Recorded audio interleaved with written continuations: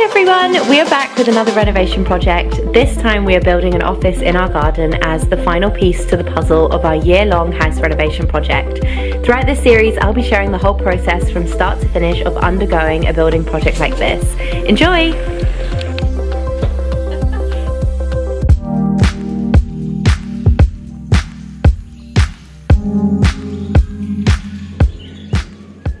Today is a good day, the sun is shining, we are so close, this is the final week now, everything is getting done. Decorators are just sanding that second coat. Here we go. So the decorators' work is coming along nicely. They've been priming and filling and sanding all these areas, and they've done this a few times to get that beautiful finish, and next week they'll come back to hang our switch plates back on and rehang the doors they took off to paint. Really love the finish that they've done in here. It's just so gorgeous. I also said that it was important to really make sure that there was absolutely no flaws. So like with a normal sand, not the machine that they used, you would never pick up all these little marks. So they've smoothed them all down, and because it's eggshell, it's got a slight sheen on it, it's really important that there's absolutely no bumps or lumps on the walls because the sheen will pick up on it. So yeah, ultra smooth, ultra perfect. We have bifolds. We are watertight. I cannot wait to peel off all of this. The last bit of exterior here, they're gonna do today. So the floors are done, they're looking absolutely beautiful, and then we've got the panel wall that's all finished, and the skirtings have been put on. So now it's time to go and buy some furniture. We went into Kingston to check out a few stores. We went into West Elm and also John Lewis to try out some office furniture. So basically this is just a load of footage of Freddie sitting on different office chairs, picking the comfiest one for his office. And after a day shopping and before buying, we actually went back home and re-measured the office just to make sure that everything was gonna fit. And then we ordered it all, and it's gonna be arriving soon. Because, like I mentioned before, I'm supplying a couple of my own things, I've had to order it. And it is all here, and it's all needed for tomorrow. Like, I feel like I've come so far being organized and knowing what I need to order when I need to order it, because it was so stressful in the build, and I feel like I was always like chasing my tail, whereas I feel like I'm totally with it this time round. Got it all under control, and it just feels really good. So yeah, I'm gonna show you what I've ordered. I picked the paint that we're going with. It's one for Lick White 04. I've gone for it in eggshell because this is what we've got in our bathroom, and I love the finish and I love the color. Even though we have no plans to paint anytime soon in the house, the hallway is matte Valspar, and it's just really scuffed, and even though it's wipeable, it's still scuffed. So I would like a more durable paint, which is eggshell. Like, if it's not too sheeny, then we might consider doing eggshell in the hallway later on. I've got Freddie a lamp base. This is from H&M. I got it in the sale. I'll link it below if it's still there.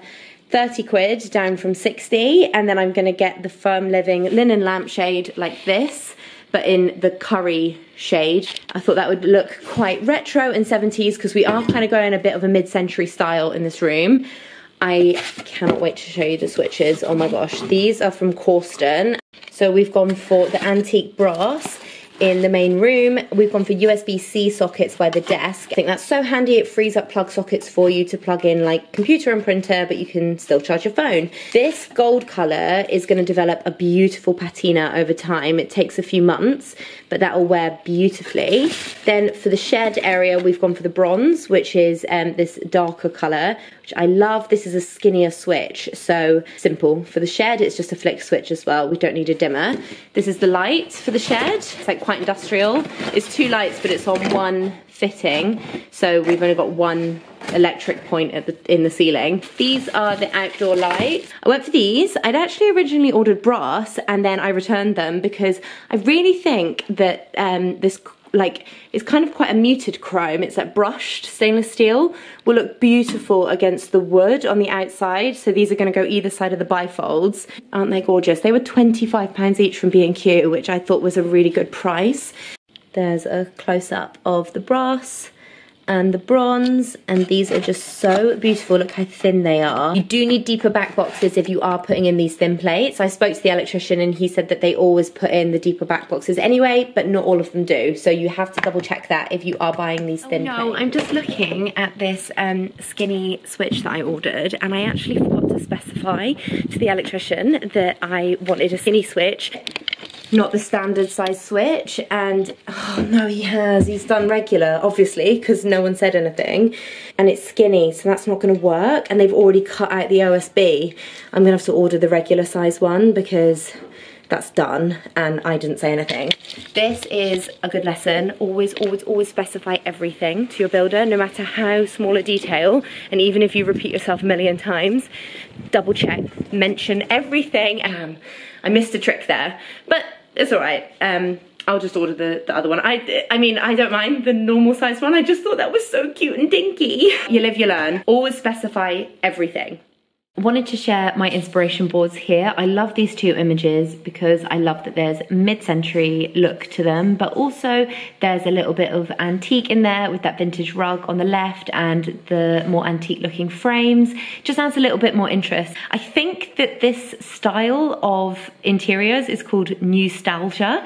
If you click on the hashtag, there are lots of different images like this, blending different eras of style and bringing it into the modern day, which is what I absolutely love because I think it's so timeless.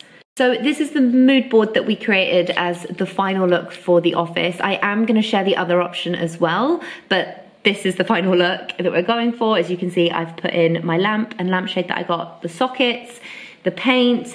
We've ordered the Billy bookcases from IKEA and the rug that we're gonna be ordering. Freddie decided he did definitely want to go with the West Elm mid-century Cooper chair, which is here. So that features in both mood boards, and then it was kind of styling a desk and shelving around that. So personally, this is definitely my favorite look as well. However, this was the other one. A little bit more of the style of our main house. It's kind of more like Studio McGee vibes, and I really like this look. However, I think that for an office, this look is definitely more suited. I would have been happy with either look, but ultimately we went with this one, and let's put it into practice.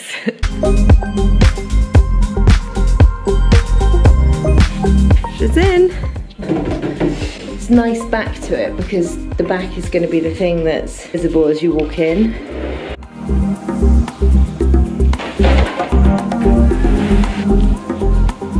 Winnie, I think you're in the way there.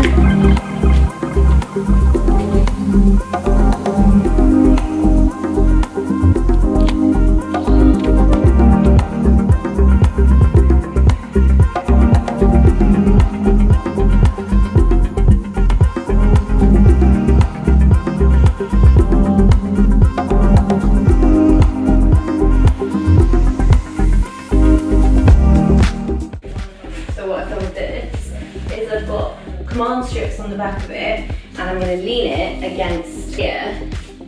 The command strips will stick to the back of the unit so that it won't ever slide.